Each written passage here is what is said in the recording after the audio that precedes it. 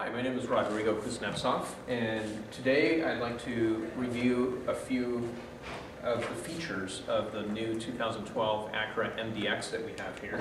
We'll go over some basic features, things that come up every day, little questions, and let's get started. We'll start on the outside and then we'll move in to the inside of the vehicle and review some of the features also on the navigation. So what I have here is the remote control that you would be getting. The key pops out just by pressing this button, and then when you leave the car, if you press it only once, it's silent. You press it twice, it'll beep if you need to make sure that it's completely locked. As you approach the car, if you press it once, it will unlock the driver's side door. If you press it again, it will do the other two doors. And if I keep holding it down, I can ventilate the car as I'm approaching.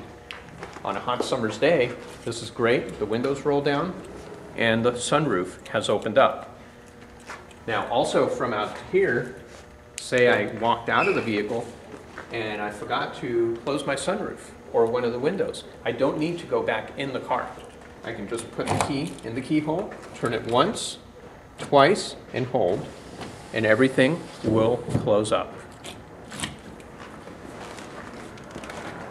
Other features out here, it's always good to know where you put gas on an Acura. It is always on the driver's side, and in order to open the gas, I just press right here inside the door and pop it out, and then unscrew it. And it's good to leave it up here so that you don't scratch the paint. Then when you put the cap back on, make sure to tighten it at least 3 times. That way your O2 sensor will not be going off sporadically. Also on my remote, I do have control of my power lift gate. In order for the lift gate to open, all the doors need to be unlocked. Now I have a control from here. I can also, once I'm outside of the vehicle, I can press this button on the gate itself. And I also have, if you're in the driver's seat, you can also, on the door here, have another button that will open and close the door.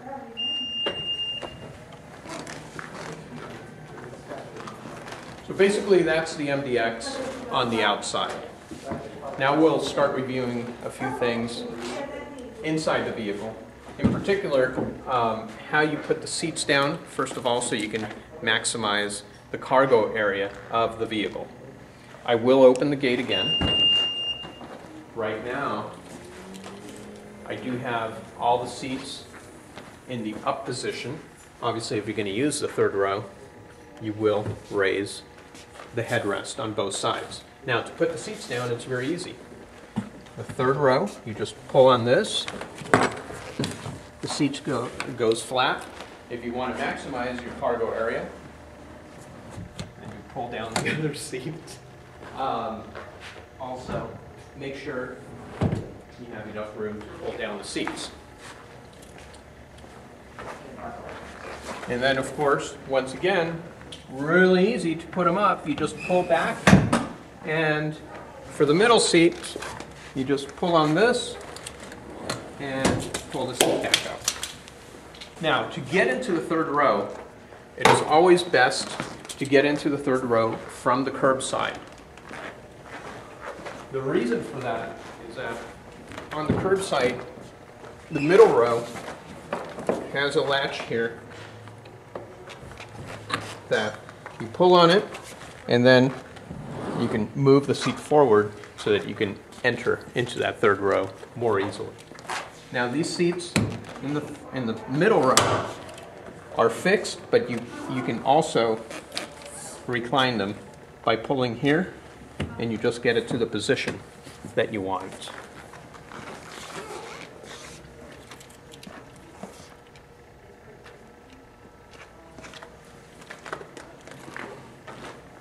Also back here, you do have a little bit of storage space where you can keep your things hidden. Also, the jack is right here. you'll notice also back here, you have the spare tire. The spare tire is underneath the car. All you do, you pop this little thing, and then with the tool, you unwind it, I believe about 70 turns, and the tire will drop so that you can replace the tire. In terms of latch, the lower anchor and tethers for the kids, you have full latch in the middle row where you can attach it to the lower anchors on the seat, and then you route it back here and tether it to that position. Now, in the third row, you only have the tether anchors, which come out from here. You pull the tab and hook the tether on here.